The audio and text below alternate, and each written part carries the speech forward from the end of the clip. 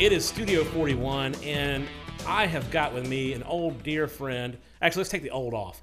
A dear friend who is a Georgia Music Hall of Fame inductee, Alan Walden. Alan, I just appreciate you being on this show. You know, one of the things that we do here is we talk about Georgia's music heritage, and then we talk about its future and try to promote that as well. And you are the perfect man to help tell that story. So I thank you for coming today. Thank you for asking me, Joey. It's a pleasure to come down here and work with you. Well, you're a good man. I want to talk to you. I mean, your knowledge of Macon's history is so extensive. What's your first memory of making music, and what was its impact on you? Well, for me, the first person out of Macon that was an influence was Little Richard. Yeah.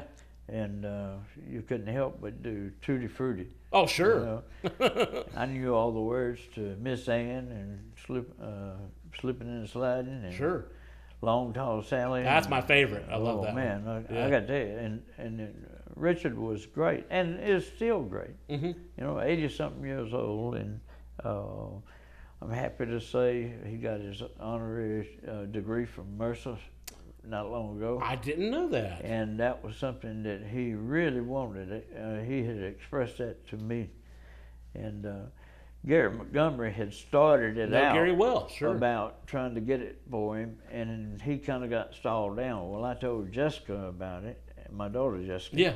And she went to work on it because she works for Mercer. Mm-hmm. And she actually got it to go through. Well, that is awesome. Well, I'll tell you something. Once she makes up her mind, that's that. Yeah. Well, I have to say, my daughter. Does she get that from my daughter actually works harder than her daddy ever did. Oh. You know. You know, I was known in the old days. I was known to sleep on the sofa rather than go home because I wanted to be there to open the office early the next day. You know, bring an extra change of clothes. You know she's going to see this, and she'll be able to hold that over your head forever, right? Yeah. Okay, well, all right. right. Just making sure you're aware. But where I have to say, we'll go somewhere where people used to say, "Hey, there's Alan Walden." They'll go, "Hey, there's Jessica Walden and her daddy." And I said, well, that's awesome. As long as it's my daughter, it's okay. That's okay. That's exactly right. But you know, if you go back in the history of Macon, you know, we've produced a lot of creative people. You're right. And not only in music, but in writing, poetry, and stories written here in Macon.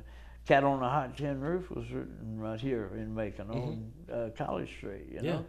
But, you know, you had Lena Horne actually lived in Macon for a while. I had no idea. Yeah. I wondered how we got her at the Binder and Pop Festival, and that explains that. Well, she spent some time here in Macon, and it wasn't a real pleasant experience for her. Oh, well, sorry to hear that. But, you know, and then we had James Brown got his break here in Macon with a guy named Clint Brantley that owned a nightclub called the Two Spot. Mm-hmm. And Clint used to book the auditorium shows, and so he and James worked together for a while, and he introduced James Brown to Ben Bart, who became James's lifetime manager. Gotcha. But then, of course, we had my man, which was, without a doubt, the king of soul music, Otis Redding. Absolutely. And you were very instrumental in things that he did. Well, you know, I had to drop out of Mercer when my brother went in the Army, and I was the last available male at home, so I dropped out of college and went to work trying to run the agency. And it was a very strange job for a young guy, 19 years old, you know. Sure. I had never worked with musicians, so I had to learn the do's and don'ts in that area. Yeah. And I hadn't worked that much with African Americans, so I had to kind of learn that at the same time and try to break the racial barrier, you know. That's the exciting thing about music and Macon's music, especially with Otis Redding. You say you're from Macon, people aren't quite sure. Then you say, oh, that's Otis Redding. Oh, now they know where you're from. Yeah. And that's why music to me is so amazing, because it has that power. Yeah. To communicate across all boundaries. Well, bear in mind, I was at the Apollo Theater, and Otis said, anybody else there from Macon, Georgia? And it got booed. Wow. Okay. He goes, whoa, wait a minute now. Hold on. You know, don't do that to my hometown. Don't do that. That's Macon's really all right. See, we don't have any problems there. And then the next night he came out and said, anybody from Macon, Georgia, and everybody applauded. Tell me about your experience, and we're starting to run short on time for this segment, but tell me about your experience with two of my other favorite groups that you were very involved with, which was the Allman Brothers and then Wet Willie. Well, you know, they both actually were my brother's projects, but I did work with him when the Allman Brothers cut the first two albums. But I left after 2 albums. I got you. And I don't believe Wet Willie had recorded yet. They maybe they had recorded but not been released yet. But he and I, my brother and I, began to have disagreements about the direction we wanted to go the rest of our lives. And we lost Otis, which was just, to me, that just buckled my knees, you know. I couldn't believe that he was gone, you know.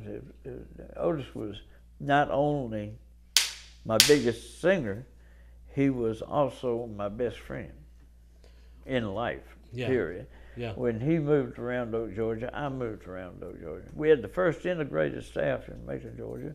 We had the first integrated owned company in Macon, Georgia. And I think we were way ahead of our time, period, you know. But when we first went into business, they said, oh God, I can't believe these 2 white crackers are gonna come in here and try to manage African-American bands. And they predicted that we did not stand a chance. Well, you did it, and you did it successfully. And we're going to continue our conversation next week with Alan Walden right here on Studio 41.